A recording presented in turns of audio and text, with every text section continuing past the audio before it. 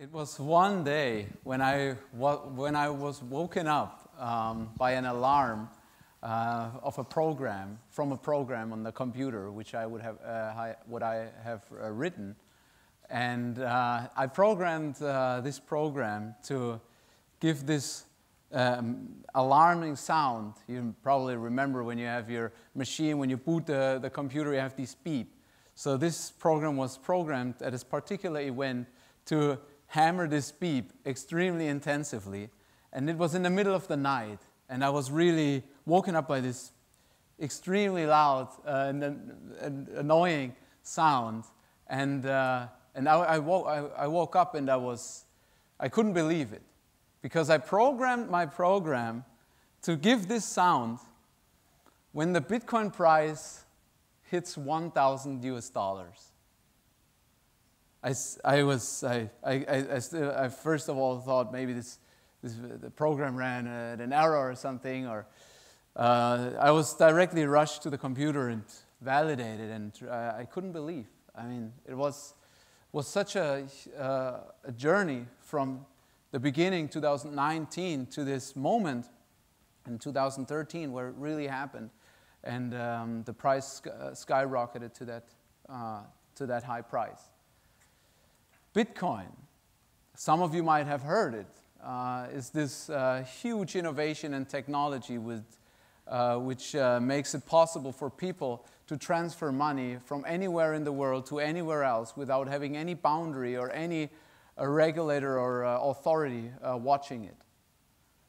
It's a huge innovation which makes it possible for people to transfer money. For example, here you can send, with Bitcoin, you can send money to a coffee farmer in Africa without having 10 intermediary banks that each take a cut on this transaction, maybe if even possible that they will allow you to send this money. It gives people the option doing finance without needing the banks in between. So it gives people an option. It's the first time in humankind where people have an option. I mean, all the time it was always, if you wanted to send any money, you always had to rely on banks sending the money. So now we were at this point, and the price was above $1,000. And I looked more to the right on my window in my student accommodation, and I was seeing this machine here. This machine is a Bitcoin mining machine, which literally mines Bitcoin. Bitcoin is very comparable to gold in the sense that it is limited to 21 million Bitcoins in total, and you can mine those Bitcoins more and more over time, but it's getting more and more difficult. It's similar to gold. I mean, at the beginning of the times, it was easy to mine gold. Now it's getting more sophisticated. And this made a huge opportunity, and I was just looking there, and I knew this machine right now was making so much just from the mining of the Bitcoins that within a few days, the whole investment of the machines already broke even. So you already got your money back when you would have bought those machines in a few days because of this high price. So I was stunned. I directly called my partners and said, guys, we have to move. This is a huge thing, and it's a big opportunity. We're in the middle of a gold rush. Right now, these machines, you can mine the Bitcoins, and it's so profitable. Just for you to understand, I mean, mining is needed in Bitcoin because Bitcoin is not a centralized system. There's no one in between, no central authority or central entity that controls any transactions. It's a fully decentralized system. So compared to MasterCard or Visa, you have central parts, and they validate the transaction, but they can, because of the central character, they can get attacked, or there's all sorts of things. And of course, you always have to trust Visa and MasterCard. For Bitcoin, you don't have to trust anyone. It's based on the blockchain, and there is no such central entity. For this to work, you need people like miners that validate the transactions on a decentralized level, and they are spread amongst the world. Everyone can mine. As I said, it's getting more and more challenging and difficult to mine. I just want to give you one example. Very back in the days, when the first years of Bitcoin, there was one gentleman in the UK who used his laptop to mine Bitcoins. And by that time, it was possible because the competition was not so big, and he could literally mine a lot with his laptop, so he did it. But by that time, it was so early that Bitcoin didn't even have a price. There was not even a marketplace because it was really in its infancies. So, but he did it. And I don't want to blame the girlfriend, but at one point, she supposed to say that, why do you run this machine all the time? It's getting hot, and it's not doing anything. I mean, those virtual tokens, what does that bring? So at one point, he stopped it, and he just went on. Everything was back to normal. And he was at a breakfast a time later. He put off his newspaper, and he read that Bitcoin is now trading at $100. So he couldn't believe what's going on. How can this be true? So he jumped off, and he directly, and because you can track that, you can see it, checked the blockchain. How much Bitcoin did he mine, actually? He could see that in the blockchain ledger, and it was more than 300,000 Bitcoins. By that time, it was $100, so these 300,000 Bitcoin turned into $30 million. So he directly said, wow, oh my God. So, but then he quickly realized this computer has been put in the trash because he stopped doing it. His girlfriend annoyed him with this, and the solution was he put it in the trash. So of course, he was a clever man. He said, I mean, $30 million is now on this computer. Where is this computer? It can't be just disappeared. So he was researching where these things are put when he puts it into trash. And he started, he collected money in order to go on this waste disposal, who it was brought to, and search on this waste disposal for this computer. It's $30 million. It's a crazy story. So he got the money, a little bit of money, and they did a good amount of research. I mean, it was an attractive deal for investors. If they would have found the computer, it's a $30 million. Right now, because the Bitcoin is more than 1,000, it's $300 million. So the story ends, unfortunately, sadly. They didn't find the computer. And those coins are still lying on this computer, which is probably damaged, but it's still there. So, but this just shows how incredible those very early times were. And I was in my room and got this alarm, and I was looking at my mining machine, and I was just saying, we have to move now. This is the big opportunity. It's the gold rush. So we didn't hesitate, and we directly had the plans. We have to move. We have to do something now, and we have to scale this up and make it very big. We realized very quickly that, of course, as it is very often in the world, there were a lot of other people that were aware of this as well. So we realized that on the whole world, globally, those cards, the graphic cards in those machines, were sold out. Everywhere in the world, all the big retailers in the States, in China, Europe, etc., were all sold out. So they've all bought that, and because they saw this, and Yeah, and probably even the retailers have realized it, and they thought, oh my God, why should I keep these cards in my stock? So I just don't sell them anymore and just do the same and make more money by just compared to selling them. So what did we do? It's incredible, but we found a retailer, not too known, but quite big enough, in Europe, that still had cards at the inventory. So we did not ask much questions, and we basically went full speed, and we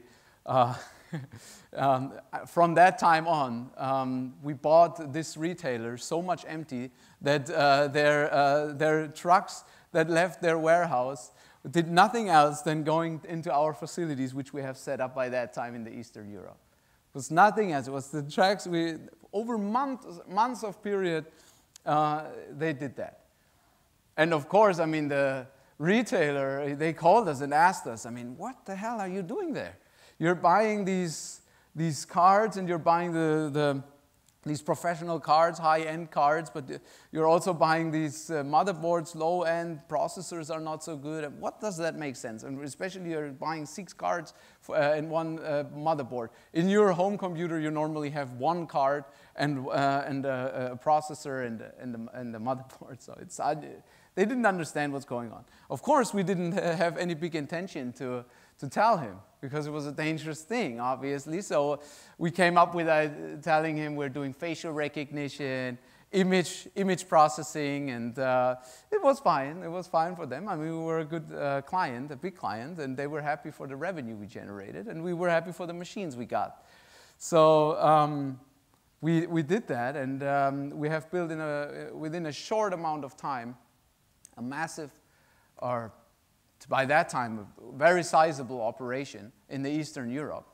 And also in this town where we built it up, of course, we had the same thing. I mean, what do we tell the people? Because it's a lot of money by that time, and it's of course dangerous. We have to protect the facility, etc. And it's a small town, so the word goes around quite quickly. So they also asked, of course, and especially because there were guards guarding the facility, etc. But also we had a good reason for them, and it was credible. I mean, we told them it's a laundry, because it's steamed also. There was a lot of steam, and because those machines are very hot.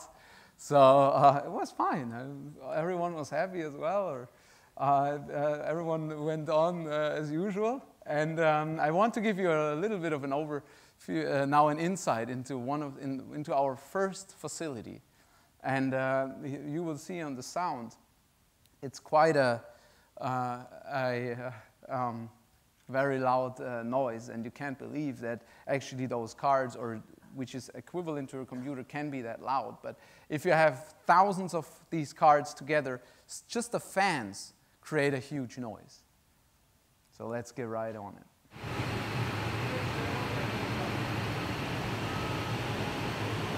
So you're hearing these massive amounts of fans generating these noises, and our people in there had to wear earplugs in order to work there. And the side effect was it was very hot as well, because mining basically is transforming the electricity in 100% heat. So it was a kind of sauna temperatures like for our workers. But it was interesting, and everyone was excited. So of course, I mean, this was the first step. We did that, we were very happy, and it was incredible that this all worked out. But now we wanted to grow and wanted to make bigger steps, because we had this opportunity, and and it was big, it was scalable. So we came together, and we discussed and did a lot of research and what we can do, and especially where we can do it, to make it very big, make it much bigger than we already had. And that was not easy. There's a lot of factors. I mean, you have to think about political risks. You have to think about the environmental conditions, and you have especially to think about low electricity prices. The place we ended up was really at the end of the world, in Iceland. What you see here is our facility what you see here is the power plant next to our facility in the middle of nowhere on this island. And we have done a lot of research, and we found this opportunity. It was against any conventional ways. There was no way to get there in a normal way, asking some people, and that's not how it works. So we got a secret track around the conventional ways, and we were able to pull this off. And we were fascinated, and yeah, what we have created there is the so-called Enigma farm, which is the largest mining facility for cryptocurrencies and Bitcoin and also blockchain. And this facility consists of more than 25,000 cards, and if you put all the computing capacity and if you sum it up all together, there is more computing power than the world's #1 supercomputer in the world. I will show you now how it looks inside. So you have the sound of compared to the first facility is a different level. And just on the one side, you see more than 10,000 cars. You see the heavy turbines on the roof, and you see also on the side the filters. You see here the electricity, the cables, just to give an imagination of how much electricity is consumed there. And yes, this facility sets a milestone for us, and of course we were happy to pull that off as well, and went to this size. Of course, this unfortunately also attracts a lot of attention for not always the best reasons. So there is people trying to hack the farm because it's about a lot of money.